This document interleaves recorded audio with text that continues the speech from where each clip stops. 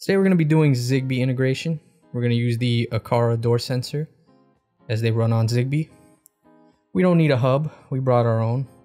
We got the Nortec control stick. It has Zigbee and Z-Wave on it. We'll get the Z-Wave in the future. Go ahead and plug that stick in, but I suggest, like I have here, an extension cable so that we can get the best signal possible to our devices, because we don't want that metal enclosure blocking the signal. Now that we've done that, let's go ahead and get to work. Alright, first thing we're going to do, we're going to go to configuration, we're going to go to integrations, and we are going to go to Zigbee. It's going to be USB-1.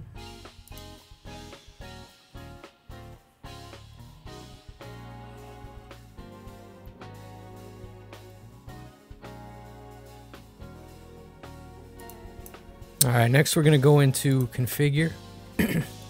And in the network panel, go ahead and hit your plus sign.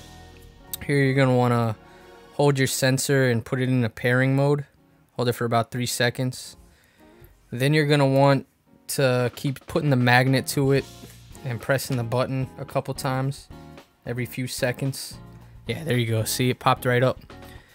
Yeah, if you don't do that, it's never going to pop up. For some reason, you got to keep it on. I guess it turns off to save power, but honestly, that's about it. As you can see, you see the square there. If I touch it together, closed, open, closed, open. So as you can see, the functionality is there, and you can pair anything this way. Short video. Hopefully it's helpful. We're going to do Z-Wave next time.